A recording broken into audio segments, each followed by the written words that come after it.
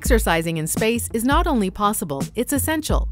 Despite their busy schedules, astronauts exercise nearly 2 hours a day on the International Space Station.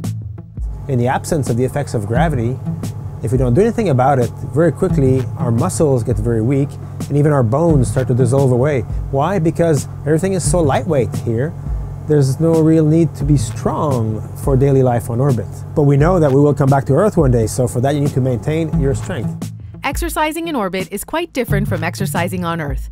In the space gym, there are 3 pieces of exercise equipment. We can do stationary bicycle on orbit. That's pretty similar to doing a stationary bicycle ride on Earth, except you don't have a saddle to sit on. You just wear a belt to keep you from floating away, and we have clip-on shoes. There's also a treadmill.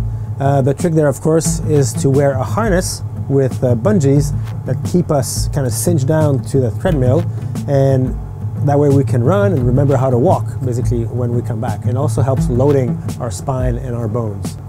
And then we have this machine, this contraption, ARED, to do basically the rest of our exercise to maintain our strength and all our muscles.